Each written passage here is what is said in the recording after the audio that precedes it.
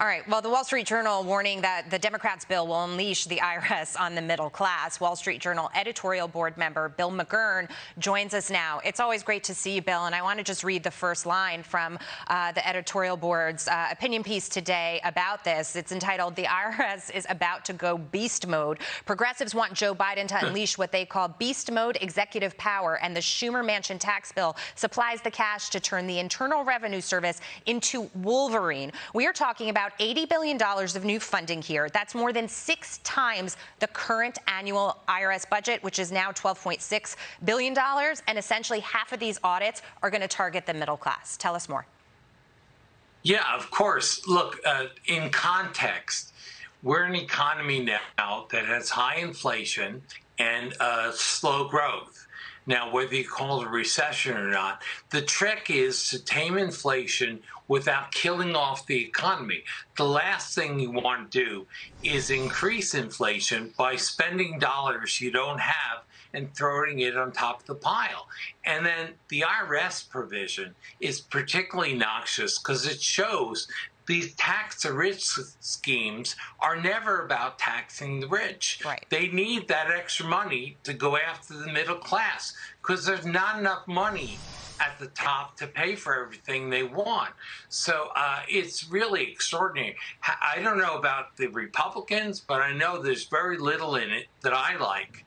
And we're asked to believe all these incredible assumptions, that it's going to get so much more in revenue. If passed as any predictor, it's not going to give the revenue we want. And they admit that it doesn't even pay for itself. In the first 5 years, we're going to have excess spending. Yeah. And let's talk about how this actually plays out, right? Because President Biden on the campaign trail, when he talked about taxes and IRS audits, he wants the rich, or that's what he said, he wanted the rich to pay their fair share. And now when we get down to the nuts and bolts of it, we find out, as you said, that you really have to go after the middle class and poor people in this country to raise this kind of revenue. And that's what they're willing to do at any cost.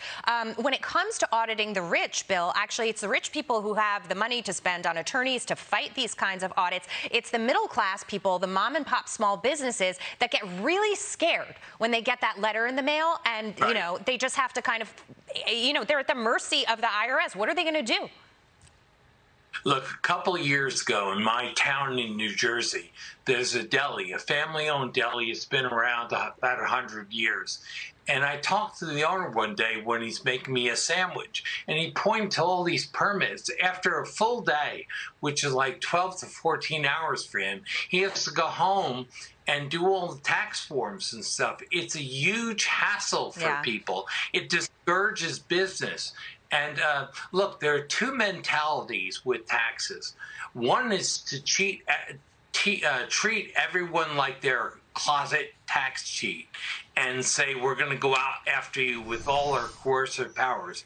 The other thing is to have low rates where people by and large say that's reasonable and they pay the taxes.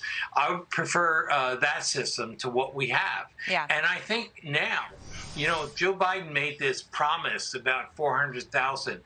Well, if we have inflation around 10%, that's a 10% tax on everyone. Right, hidden tax. And the people at the bottom feel that the most. I don't think they're going to benefit from this. I agree with you, Bill. Just while I have you, and before I let you go, I want to talk about Democratic Senator Joe Manchin. He shut down when he was asked about supporting President Biden in 2024. He's not the only one in his party who has done this. Listen.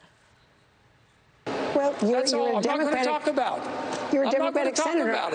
I'm just asking you whether you would support the leader of your own party. Bill, your reaction to that? Nobody wants to go on the record with this. Well, nobody wants to talk about it. They can't talk about it.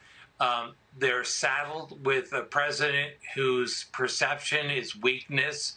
And I think they all recognize there's going to be someone else on the ballot, but they don't want to bring down the White House on their heads by being publicly disloyal. It's no secret. Joe looks feeble. He looks more feeble today than he did on Inauguration Day. So this is to be expected. Fair enough. Bill McGurn, great to see you. Thank you for joining us today. Always a pleasure. Thanks, Jackie.